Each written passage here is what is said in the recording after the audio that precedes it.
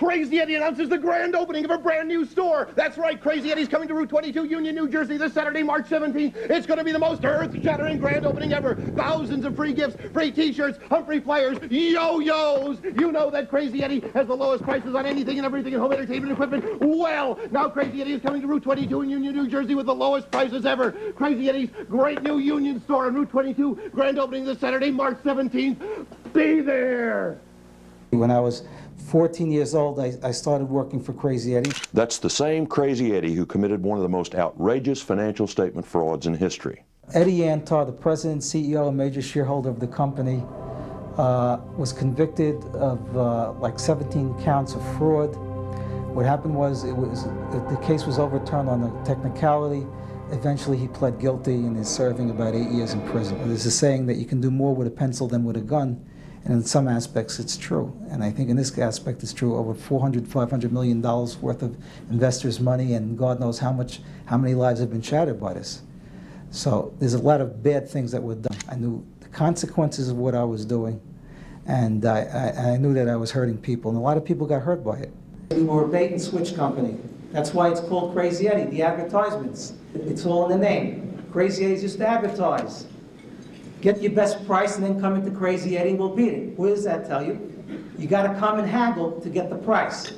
We're not honest. We can't give you the right price right away. I mean, Eddie was the tough guy that everybody looked to if there was a problem. If there was a problem, Eddie was there. He was a muscular guy. He was a good-looking guy, a very charismatic kind of a guy. I was very friendly with Eddie and Eddie's brother, Mitchell. I was very friendly as Eddie. Eddie was like a godlike figure to me, even before I went to Crazy Eddie's. What was born as a family conspiracy to skim money and evade taxes grew to a financial fraud of huge proportions, and it ended with victims everywhere. What happened was the money would come, the stores would tally up their sales. There was no real internal controls. They just add up all of their cash, add up all of their checks, and add up all of their charges. They had $100,000 in cash, $50,000 in checks, and $20,000 in charges, $170,000. They bring it to my father's house. My father says, okay, how much do you guys want to skim? Okay, we're going to skim $50,000, fine. Takes $50,000 out of the $100,000 and takes it to the office the next day. We did $50,000 in cash, we did $50,000 in checks, we did $20,000 in charges, $120,000 gets deposited. It never shows up on the books. It just doesn't exist. There's only a certain amount of money you can skim, and what's the use of it? What was made in 1979 was a conscious decision. We're skimming about $3 million, maybe $4 million a year. We're skimming most of the profit from Crazy Eddie's. It's not good to skim most of the profit from Crazy Eddie's, because if there's no profit being showed, how are you going to go public? There's no profit. So what was done, so they said, so the thought process was like this: well, we can't just stop skimming it all, because that ain't going to help neither. What was done was, a plan was made to skim less money each year, starting around... And that means it's time for Crazy Eddie's Christmas sale! Crazy Eddie's... I think it was around the Christmas of '78. Done was $1.5 million of this previously skimmed money was taken out of Israel, wired to Bank Leumi, Panama, with 10 or 12 or 14 drafts from $20,000 to $120,000 were brought to Crazy Eddie through Panama from the Antar's accounts in Israel. They're only counting your inventory at the end of the year, your accounts payable at the end of the year. They're checking your depreciation schedules. They're making sure that there's proper cutoff testing. From the day the auditors leave, which is about 60 days at the end of the year, from 60 days from the end of the fiscal year, which is 60 days into the new fiscal year, you can do almost anything you want, and there's really nothing that they're going to ever detect. We found a vendor that was willing to cooperate with us. And what he had done was, he would buy merchandise, give us the checks in small amounts, and what we would be able to do is take those checks in small amounts. He would buy, say, $500,000 worth of merchandise, he'd give us $10,000, $50,000 checks, and we would just add it to the deposits for the various stores, increasing the sales for various stores for various quarters. We wanted the numbers to go down, but we wanted them to go down as slowly as possible without there being any problems. So, and then your idea then would be that in 4 or 5 years you've worked yourself out of the fraud and everything's cool. Right, but what happened was that that wasn't going to be able to happen because the numbers were going down so fast, taking such a free fall, that basically all of this 4 or 5 years was going to be compacted into a 3-month period. And what happened is that the company started to become very vulnerable. What I mean by that was the company was legitimately losing money. And we had previous frauds, and we had to cover these previous frauds and also start reporting losses, but we didn't want to report losses in such a way that it would alert that previous frauds had been committed. There was 2 buyers in cahoots with us. There was my cousin Mitchell, who was in charge of the buyers. There was Kathy, she was accounts payable, she was in cahoots also. I was her boss. And we would generate these phony debit memos. In the pricing of the inventories, they should have taken into account these excessive debit memos and reduced the pricing of these inventories accordingly. As it was explained to me, it was fairly simple. You have to picture a warehouse. There's boxes all over the place, tons of boxes of merchandise, all in rows, sometimes neatly stacked and sometimes not neatly stacked. And the merchandise is not always visible to the naked eye. It's stacked in front of merchandise, stacked in front of merchandise, stacked, and it's on top. The inventories were inflated by adding digits and/or quantities on the count sheets. They concentrated on high-priced, slow-moving items. Some auditors would go there and take a test counts. But what would happen was that they would not ascertain what the real numbers were behind the boxes. They would rely upon those 2 Crazy Eddie employees for their counts in areas where they couldn't climb up and see how much merchandise was behind. And they would say, you know, how much televisions do we have of this brand? And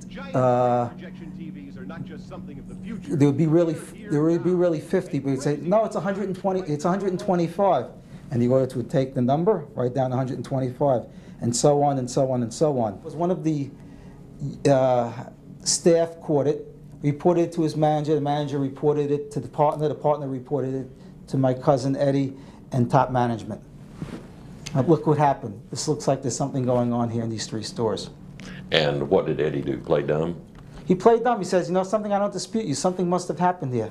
But why would we do it? Why, you know, who would be so stupid as to cross a 10 out and make a 20? If you're going to do it, wouldn't it be an easier way of doing it? I mean, who would, you know, it must be somebody just trying to cause trouble for us, and they bought it.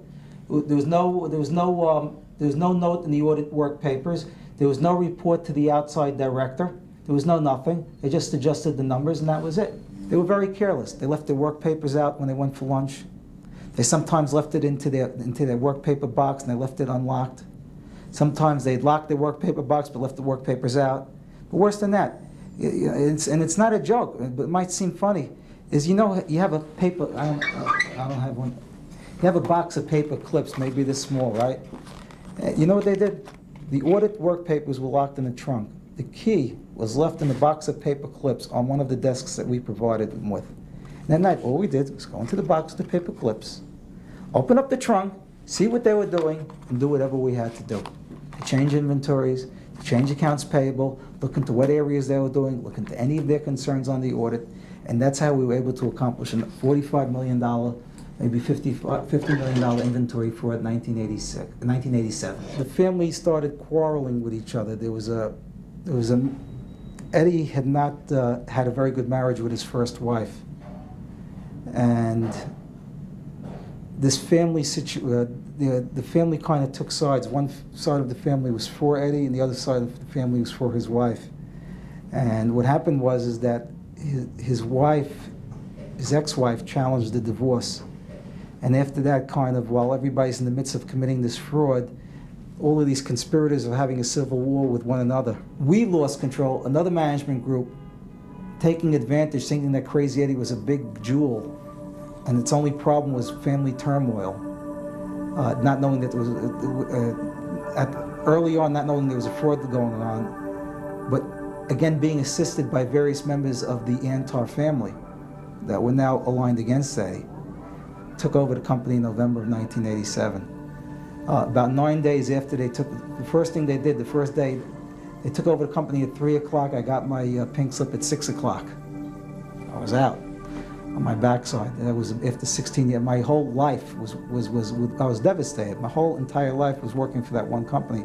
From the age of 14 to the age of 30, that was my entire life. I was 30 years old at the time. They took an inventory 9 days later. They came up with their financials. They found about a $40 to $50 million gap between what their balance sheet was and what it should be. And then the investigation really took steam. Knowing his fraud had been discovered, Eddie Antar fled the country. He eluded authorities for nearly 2 years under a variety of assumed identities, living off the funds he had stashed in international accounts. Eddie moved from country to country with fake passports, always one step ahead of the authorities. But in Switzerland, 28 months after his company crashed, he made the mistake which ended the chase. When bank officials in Bern refused to let him at the $32 million he had in an account there, Antar angrily sought help from the local police. What Antar didn't know was that the U.S. Justice Department had frozen his account. Upon learning from bank officials that the irate man in the police station demanding access to his funds was actually a fugitive, the police promptly arrested Eddie Antar. He was then returned to the U.S. and sentenced to 82 months in prison. I never spent the day in jail, okay? And you know, I've been lucky not to have spent the day in jail. And you know something, I should have spent the day in jail. Not even a day, I should have spent years in jail for what I did. Chief financial officers that have done much less than me have spent much longer time in jail, spent 10 years in jail. I was lucky.